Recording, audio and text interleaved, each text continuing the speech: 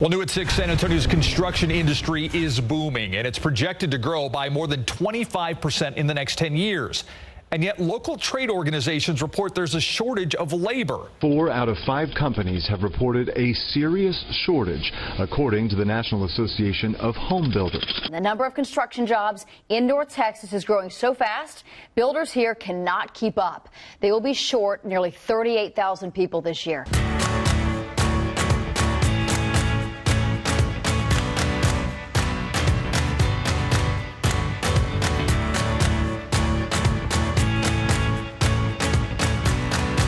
CCA is a very unique program. We're a magnet school located in Northside ISD in San Antonio.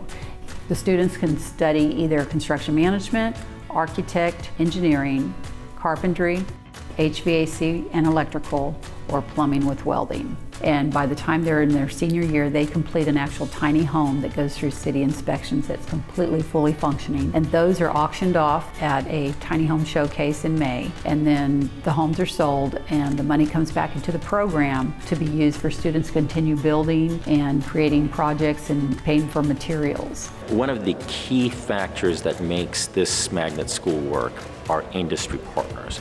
And if you go out there, you will see a number of businesses that are part of this school. And here's what they're doing. They're hiring the kids over the summer into internships and they're paying them. They're working with the school on the curriculum. As importantly, the school is listening to business. It's what we call demand-driven education. They're listening to what business is demanding and actually adjusting the curriculum to what business is demanding. I've actually had 2 internships. I had one with basin plumbing, and then I did another one for TD Industries, which used to be a Texas distributor, and then they shortened it. And then after that, as long as you show you want to be there, especially since we're high school students, they really want us, they'll offer you a job right once you're out of high school. Ms. Etheridge really helped me get a job this past summer because I really wanted one, and I got a phone call, I applied, and I started working in the summer, mid-June. It was great, I learned a lot. Those guys were so welcoming to me, man. It was cool, it wasn't like dreadful going to work. It was fun going to work. It was something I liked to do, and the environment was just cool to work around. I recently, over summer, just finished mine with Metropolitan Contracting, and it was amazing. They were all welcoming. They told me that I was welcome anytime, like during summer or even after I finished high school. They know my goals, and so they want to help me achieve that, so they told me that they would be able to help. I don't even have to call anyone to come to our job fair in May. They call us because they know the kids have skills. I've gotten the feedback from the people in the field, and they all say, yes, we would hire these kids again, and the kids come back saying that as well. So that increased their skill set, and they got on-the-job training hours by working in the field. We're having now students go into the community of construction. And this weekend when we were at the Home and Garden Show, we had 2 kids come up that graduated, one 2 years ago and one 3 years ago. One says, I have a booth here of woodworking, the really cool playhouses.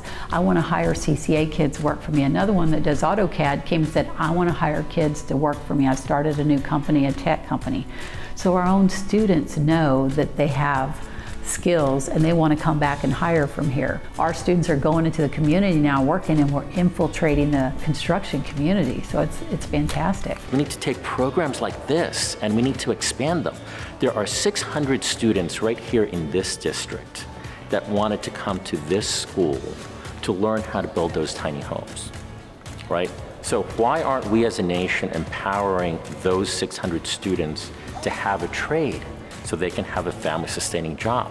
And so what I would tell, whether it's the construction industry or the people of Texas, is support programs like this. Let's take our young Americans and teach them these skills. You walk around here, they built that tiny home, they're learning welding, they're learning construction management, they're learning skills that will lead to family-sustaining jobs. So let's do more of this. The kids want it. So why aren't we supporting the kids?